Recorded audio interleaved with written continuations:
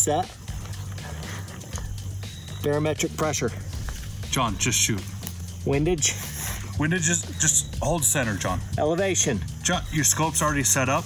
Just go ahead and shoot. Are you using binoculars? No, I can see the target perfectly clear. Use them. Distance to target? Target's still there, John.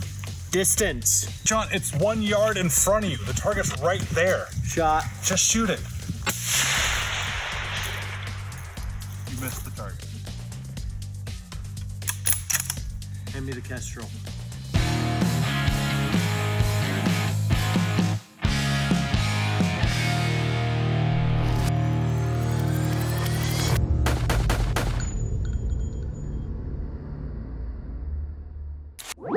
All right, hey folks, Ryan won't stop playing with his Kestrel, so good job for Guys, we already did a video on how to set up a sniper rifle. If you haven't already checked that video, make sure you do so. In this video, we are going to be talking about essential gear and accessories so that you can make the long distance shot. Ryan was a sniper in 1st Ranger Battalion. I was a door kicker in 2nd Ranger Battalion, 2nd bat, best bat. Needless to say, I don't know what in the world's going on with this. I got some setups based on his recommendations and his book, but here I want him to teach me how to actually get the right equipment and then make shots on target really far away without you having to be here telling me what to do. All right, well. So what do I need other than gun and glass? The first step to getting the right equipment, and I know this is gonna sound like I'm being a smart one, but I'm not, is to avoid the wrong equipment. So you guys wanna go spend money on things, it's focus on the 1 or 2 pieces of things that you need now, and then graduate as you go. Don't run out and, for example, go buy the most expensive Kestrel they have because you think you need it. Right. So it's not that this isn't good, it works at what it does, but it's not the right equipment maybe for you now. Right. What's good for you now is maybe getting a spotting scope. So when you're actually out there shooting, you and your buddy can see what's going on with the wind. You can see what's going on with the target impacts. That's way more important to me than getting a Kestrel. Or even binoculars. I have a much better time, I don't know about you, when I'm spotting for anything, using a quality set of binoculars, it makes it so much easier for me to see target distance, depth of field, and everything.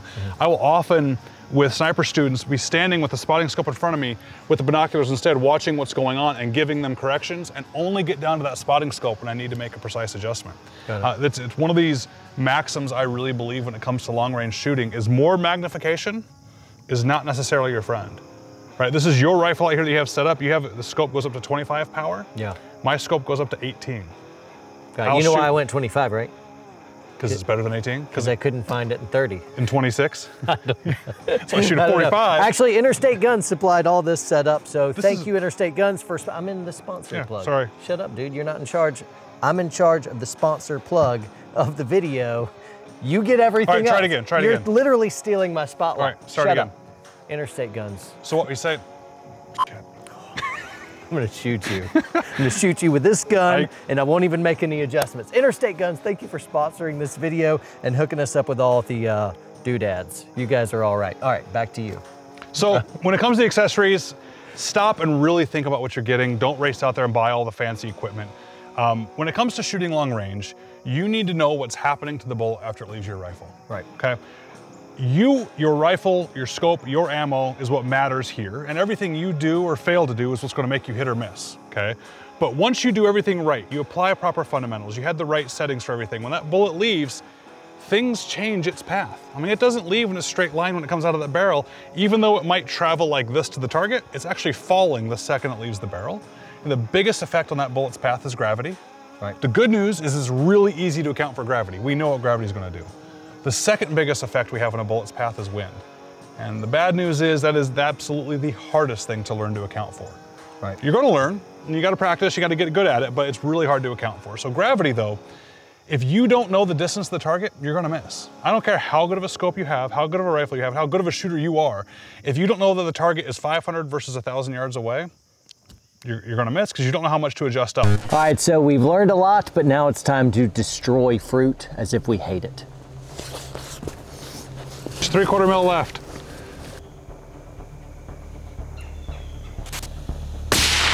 Oh, exploded. Wow, that really did. All right, what now? You gonna do the pumpkin now? Yeah. All right, 3/4 mil left. Center. Right through it. Doesn't do anything? Nope. Let's move on to the next watermelon, which is to the right of the black target. Got it. 3/4 mil left.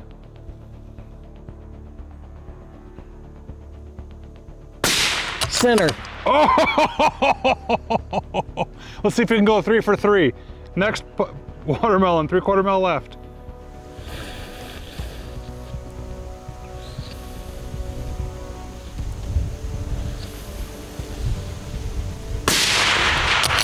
Two for 2. Let's go for the third one. 3/4 mil left.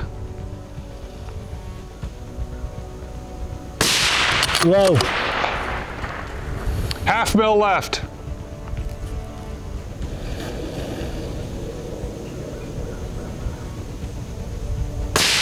Center. Best one yet. Yes.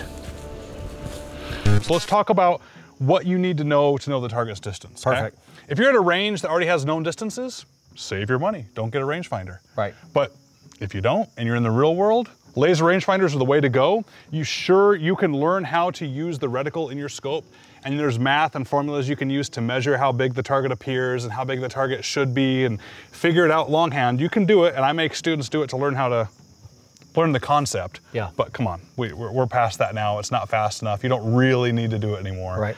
Get a rangefinder. You don't have to spend a ton. You need to get a rangefinder that's at least going to work out to the distance where you're going to be shooting. My favorite rangefinder is this one, but you don't get better than this one, so you don't have to jump to the top of the line. This is the SIG Kilo 2400 ABS. It has all the ballistic software, all the environmental sensors in here. It's got a laser rangefinder that works easily past 2,000 yards. Cool. Awesome rangefinder, but you can start with lower rangefinders. I think one of my favorite budget rangefinders is one of the Vortex entry-level ones.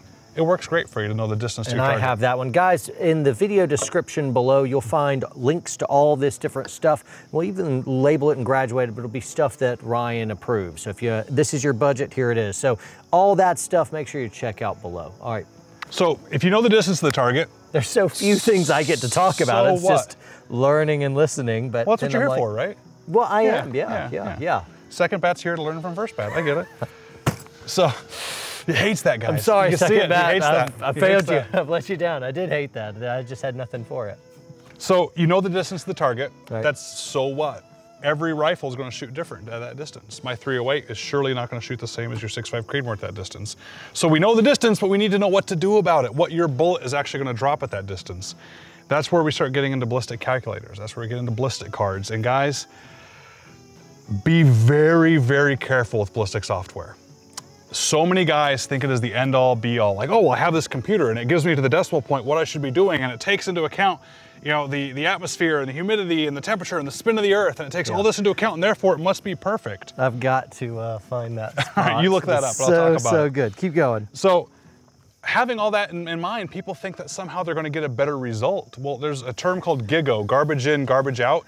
If you're just guessing on these things, it's not gonna work. And I will tell you what I see all the time is guys will show up to the range, they'll pull out their smartphone and they'll get out their ballistic software and they're getting ready to shoot, and I'll even have a conversation with them and say, hey, we're just gonna confirm our dope on 500, so go ahead. If you're shooting minutes of angle for a 308, I say it's 12 minutes. I'm probably gonna be right, because I just know it's 12 minutes at 500 for a 308. But instead they go, no, hold on. 5 minutes later, they're still playing with it, and then they're out going, getting air samples, and they're asking questions like, hey, what altitude are we at? Do you know? They're still doing this. Then they get down, they make a setting, they shoot, and they miss. And they go, huh. Well, that's weird. This is normally perfect. And they go through it and they miss again. Then 15 minutes later, they finally figure it out, and they're stressed because they just told me how this is the best thing ever. And they go, oh, I had this setting here of the 50 settings. Yeah. That's the problem with you it. made your hits in the first few seconds and you're over there heating up an MRE. If I'm ever in some Hollywood sniper on sniper style shootout someday, I hope to God that guy believes in ballistic calculators, because I want to shoot him through his ballistic calculator, because he's going to be sitting there doing this instead of shooting. That's words from the real deal. Guys, Ryan's not going to brag on himself, but Mark Wahlberg himself. Mark Wahlberg himself taught Ryan everything he knows about long-range precision shooting. I mean, I was hoping you're going the other way with that Coriolis effect and Yeah. All that stuff. Yeah, how to shoot cans of stew. So Yeah. Ryan wrote this book. Before I even checked out or met Ryan this morning for the very first time, I read his book, went through it, and I like to make notes and everything. But in the section dealing with the ballistic calculators, he's making fun of folks that are getting all this data that just, it leads to analysis paralysis, and it doesn't have really, in competition, maybe that's great. In real world, you got the limited amount of time to be able to make a shot before that target disappears, right? So he puts this for like his... I talk about guys that have their notebooks and they write every detail down in the notebook, and I ask them, right, why are you writing that down? If that information is not gonna help you next time, why are you writing it down today? So I gave a sample diary example. So he says, Dear Diary, I shot a bunch and I missed a bunch today. Today was the autumn equinox. The sun was kind of bright, the soil had high mineral content, and there were exactly 3 clouds in the sky. Also, Ryan Cleckner yelled at me for capturing air samples in Ziploc baggies and for closing, and for closing my eyes before I smacked the trigger. He is a jerk. So I guess that's not what I should put in my... So before you get ballistic software, before you get any of this other stuff, get a notebook. Get a notebook to write down information. I challenge you, ask yourself why you're writing something down. If you're writing something down because you're gonna track it, you're gonna do something else different next time, then great, write it down. But if you're writing down the mineral content of the soil, or what people are doing, that's useless information. Stop writing, start shooting. But no, you keep a log the way I used to do it. I mean, when we were in the military, I didn't have ballistic calculators yet. They didn't have ballistic software. You salty dog. I know, I'm old school. We had slide rules though. He had his LCE camoed face. No, we still had racks, but yeah, might as well be. I was teasing, I was putting you back there. Back in the day. I had a slide rule. So the abacus, we'd tie it right here. You pull the beads down and count. Did those come with an M-lock attachment? How did the abacus mount? So the best thing you could possibly do is write your stuff down. Okay. So that ballistic calculator I was just picking on, they're still super useful. Okay. I still use them for referencing what it should be in a perfect world, but every scope track's different, every rifle's different, everything's different. So you can start with that, but you know the best way to know what this actual setup is going to do at 1,000 yards? Shoot 1,000 yards. Yeah. And then fine tune exactly where it needs to be for you to hit where you want it at 1,000 yards. Look at what the setting was and write that down. Next time, there's a good chance you know exactly what to do instead of relying on ballistic software. So having that written down, even just 3x5 index cards kept in the notebook, super, super helpful. I think it's the way to go. Got it. So that way you're not doing all the math every single time. Correct. Half mil left. Are you ready? Sure. I have control, I have control, I have control. 5, 4, 3, 2. Did you hear the pumpkin? Yeah. Fuck. Yeah. I heard the 2 rounds hit. Yeah. Let's do it again. Your dope is on for this gun. I have control, I have control, I have control. 5, 4, 3, 2. Yeah. Fuck. Isn't that pretty cool? That's awesome. So this is what we actually learned in Afghanistan from spotter shooter. When we first deployed, we still had the spotter on a piece of glass. Where now I could be the spotter like this, and I can be looking at the target. I could have my dope on and be holding the half mil left I told you. So if you shoot and say it was a good shot and I see the bullet impact right at the 1 mil mark, because if I'm already holding the win hold, wherever I see the bullet impact, I just move that spot and shoot. I don't have to do any math, because I'm holding it too. So we're like, this is way better. I just hold a half mil. Bullet impacts in the dirt at the 1 mil right, and you called it clean. I just go, boom. It's just like boom, miss, boom, hit. That's awesome. That fast. It was much more effective as a 2-man. So John asked me if I could bring a Kestrel. I actually had to go find this. Measures wind speed and... So yeah, it does the temperature. It does everything that this one does. It measures my environmentals, but it adds wind speed in there. And it has the ballistic software in here, but it's a very clunky setup to do it, and they're expensive. And here's my problem with it. You see the wind meter there? Great, I get to measure the wind. Why wouldn't you want to know the wind speed and direction? I think you would, but it lets people get too reliant on data. Like John says, paralysis analysis. Analysis paralysis. Yeah. Either one works. The problem is people will sit there instead of shooting and be measuring, oh, I'm exactly 4.7 miles per hour, and then they'll use the ballistic software at 4.7 miles per hour at 1,000 yards, this is what my bullet should do. But the problem is, what if 100 yards in front of you, the wind direction changed? Just because it's going from right to left here doesn't mean that it's not going from left to right all the way to the target. I can guarantee you one thing, if that's what's happening, you're going to miss using this data. Yeah. So sure, if you want the wind speed, great, get the wind speed. But unless you have one of these every 100 yards all the way to the target, and you're balancing it all out, I don't think it's as helpful as it is to take a good set of binos or a good spotting scope, look downrange at your target and focus on your target, and then back the focus off about 2/3 of the distance, and you'll see the heat waves in the air. Even in the snow, you'll see the heat waves. Can you not just use your optic on your gun? You can, but these are gonna be better. Okay. Especially when you start shooting and you have the heat waves coming off your suppressor. Why? Your barrel. Just because? Better clarity, light? and you don't have the heat of the barrel messing with you. Gotcha. Right, so you can see those heat waves. Now I can actually see what's going on with the wind. So I'm not against accessories, they're cool. I'm just against you going and spending a ton of money on things. Got it. And then really getting down into the minutia and not learning how to shoot a gun well. I mean, imagine if I were able to use all these cool toys and get the exact perfect firing solution and then jerk the trigger. Got it. I still miss the target. Yep. So focus on the fundamentals, graduate through things as you need to, borrow equipment, go to the range with guys that know more than you about long range shooting and see what they're using, try it out, see if you like it, and just go slow. Don't go on a spending spree right now. It doesn't need to be that complicated. Got it. Some other things, sling, which I'm missing from this, Yes. bag, bipod, So what about those things? I think that the reason that most people miss, including myself, is because you had an unstable platform or you had improper trigger control. Most of the time, that's what causes someone to miss. Okay? Once they know what to do for their settings. I'd say shot anticipation usually affects the And that's what makes the bad control. trigger control. Correct. Yes, Okay. and so shot anticipation. So we need to have a stable platform. You can have a stable platform with bipod legs. Those are great. I'm not against bipod legs like some people think I am. The only issue I have with bipod legs is that they move differently on different surfaces. These bipod legs are gonna bounce different on this wood table as they are in the mud and the ground versus a car hood versus the roof of a house or whatever you're shooting off of. I like a consistent platform. One thing I repeat in the book over and over is consistency is the key to accuracy. So I love shooting off of a bag. I fold the bipod legs up, I lay the rifle on the bag, and I can nestle it down as deep as I need to or move it up as high as I need to shoot off of. This does a few things for me. It gives me a consistent platform. It allows me to reach up and get water or grab some lickies and chewies if I need to. I can get more ammo up here.